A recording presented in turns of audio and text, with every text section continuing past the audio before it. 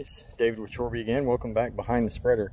So I just wanted to show you a little bit of a difference. We tend to get a lot of questions regarding wintertime treatments, early spring treatments. Are they worth it? And I just want to kind of illustrate a little bit of what you can see visually, the difference. So let's take a look. So this yard right here is not in bad shape. It's not horrible. It's generally weed free. It's well taken care of. If you get in really close, you can kind of see there's a lot of spots that it's just inconsistent. It's trying to pop up, but it's not really there. You have sections where the grass is really healthy, and then you have other sections where there's some yellowing, where it's not quite doing everything that you'd want it to do. And that's pretty common for something that hasn't been getting supplied with early nutrients. When we're doing late winter fertilization and other kind of treatments, it's not even so much about what you traditionally think is a fertilizer, where it's lots of nitrogen, make it grow, make it green. It's more about those other elements that really boost the health of the grass. And so as a comparison, another yard, we'll go ahead and take a look here.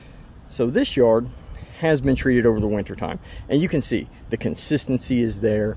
The grass in general is a lot more healthy throughout. There's still some areas because we haven't quite warmed up where it's not out of dormancy yet, but you can really tell the difference. You have more of a light brownish color dormancy, where you know the grass is healthy and it's waiting to wake up, you know, here compared to over there. And if you go back in the video, you would see that compared over to the other side, it's gray. It's a lot of dead matter. It's not really coming out or popping out. So to sum all this up, the thing to keep in mind is that winter treatments are kind of like breakfast in bed. When your grass wakes up, it's already got the nutrients and things it needs to be its strongest and its best in the soil, waiting for it to be utilized. Whereas if you skip all those treatments, your grass may not get a complete meal for when it wakes up. And that can be the difference between having a really strong, healthy yard quick and maybe having to work at it a little bit harder when spring gets here. If you have any questions about winter treatments for your property, give us a call, let us know.